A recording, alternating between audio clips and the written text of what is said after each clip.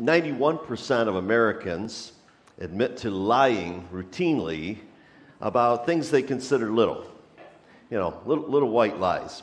Now, 36% of those admit to lying about big things, things that definitely impact and can hurt others. In fact, 60% of adults admit that they can't go through a 10-minute conversation without lying. And the stats say, don't shoot the messenger, the stats say that men lie more than women, young men lie more than old men, and liberals lie more than conservatives. Just the facts.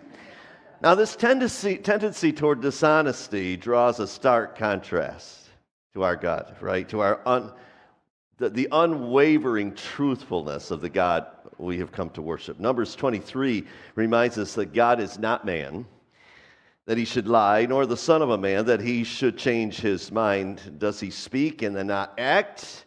Does he promise and not fulfill? So while human nature often caves to saying what we think what other people want to hear, or what will make us look good, we think, God's sovereign grace stands as a steadfast, truthful foundation that does not shift.